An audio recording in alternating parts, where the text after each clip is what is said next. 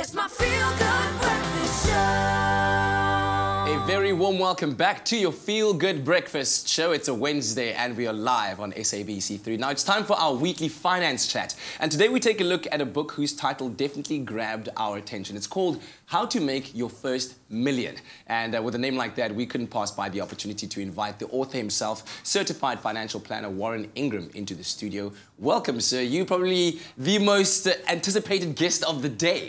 How are you? How are you? Thanks for having me. Excellent. Now, before we unpack the title itself, I think, is it right for me to say that the idea of making your first million is essentially a path towards financial freedom? That's exactly right. And I think that's the whole point, is it's not about just a number. It's about how do you get free of your money and not work for the banks and work for debt. It's about how do you take control. Yeah. How would you differentiate financial freedom to being wealthy? Is there even a difference?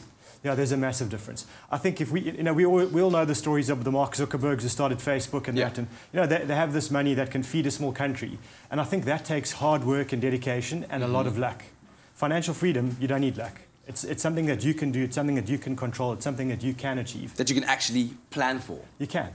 So how do you then go about finding this financial freedom? And like you said, it's easily achievable. Where does one even start? I think there are 3 steps. Step 1, you've got to take control of the debt problem, the D word. And that's something that you just absolutely have to start with. So get rid of your bad debts, your credit cards, your personal loans, etc., etc.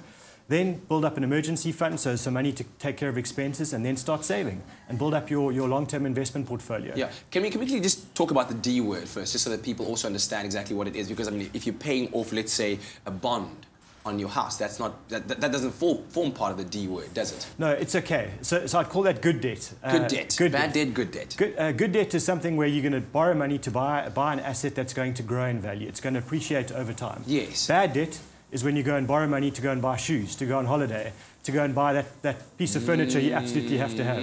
It's cool to do, but unfortunately it destroys your wealth. Wow. Okay, so that's the first part of it. You take care of the bad debt situation. What then? Then you say to yourself, okay, so I don't want to go into debt if the world falls apart, if an emergency happens, something that you can't plan happens to you. So that's where you've got to build up an emergency fund. Yeah. So if you spend 10,000 bucks a month, your emergency fund should be around 30,000 Rand. That sits in a money market account, something that you can control, that you don't have to pay someone to look after. It's just there, and it's not your emergency holiday fund, it's just your emergency fund. Okay, okay. And then what after that then, once you've got that in order? So then it comes the hard slog, which is then saving a bit of money every month. In other words, spend a bit less than you earn every single month for every single year of your working career. Yes. Start building up your asset base.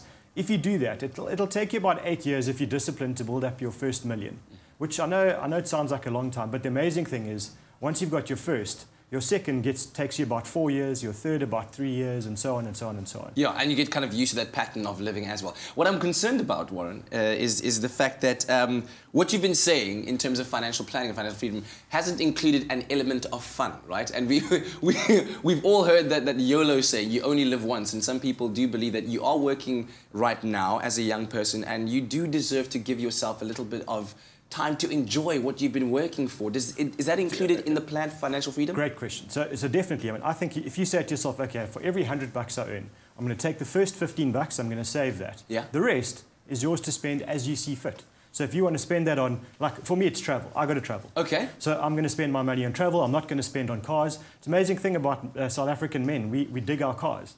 And I mean, why spend that in a car when you can go and travel overseas and see the world? Because you need to have that last number when no one...